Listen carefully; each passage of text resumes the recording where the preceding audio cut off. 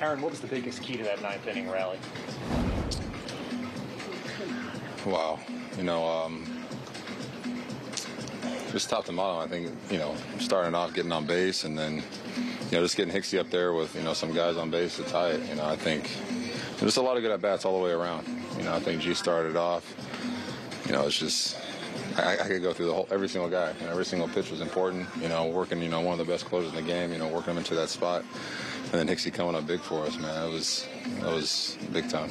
What does 9 walk-off wins say about you guys? We're just never out of a game, no matter the score. Even if we get down early, if we have a lead and blow it, it doesn't matter. As long as we, still got a chance to hit, this team has a chance to win the ball game. Boone was saying that you guys are almost the opposite of emotional in the ninth inning. You guys stay calm when your backs are against the wall. Do you agree with that? You think that somehow helps you guys rally? Yeah, well, you can see it in everybody's faces, like when they're in the box. Like there's no emotion. There's some emotion when Hicks hits a game-tying homer in the ninth. You show some emotion there, but then it's right back to work. You saw up and down our lineup guys just working the at bat, and the moment not getting too big for guys, and just believing in each other. That's, I think, the biggest key for everything is just trusting the guy behind you and the guys in front of you. Is this one a little more special coming against the team closest to you in the standings and the rivalry you've had with them the last few years? A win's a win, especially against a team like this. It is big, but a win's a win. They're one of the best teams in the AL, a team that we'll definitely see down the road, and I'm just lucky to pull this first one out and kind of take this momentum into tomorrow. How about the atmosphere with the fans and the reactions there that they were giving?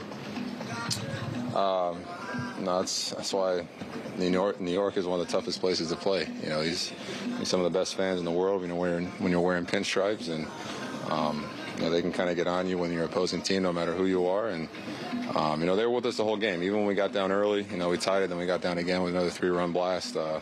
They stayed with us the whole game all the way to the final play. Aaron, now that there's no games before your big day tomorrow, are you antsy? You happy to get this over with? What's your thoughts coming into tomorrow? We'll talk after.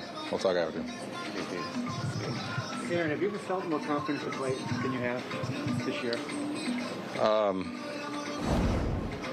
I always try to feel confident, every single day, every year.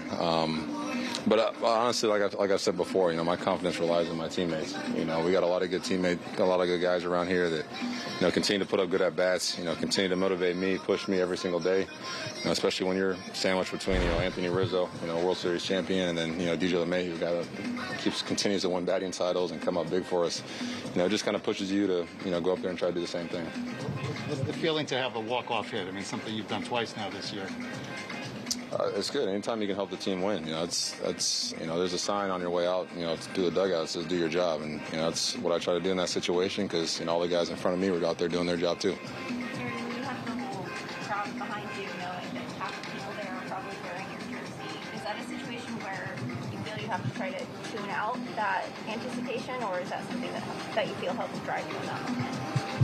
It drives you when you're on deck about to walk up, but then you kind of take that slow walk up to the plate to kind of, control your breathing, lock it back in on what your plan is and what your approach is, and then, from then on out, it's out there, go have fun like you're in your backyard. And then what are the feelings when you do hit that and you feel the response from fans? It's amazing. There's no better feeling, especially here in New York, and, seeing your teammates, the smile on their teammates' faces, I think is really what, caps it all off for me. What did you see from LeMahieu's at-bat before you, and did that help you kind of prepare for your own at-bat and how they were going to attack you?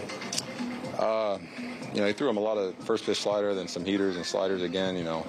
I think he went with the splitter with 2 strikes. So I kind of had a feeling when they had the mound visit before I went up there that they were kind of saying, hey, don't let off speed, don't give him anything close, try to make him chase. And luckily I was able to spit on some close pitches, and thankfully got one 3-0 that I could handle.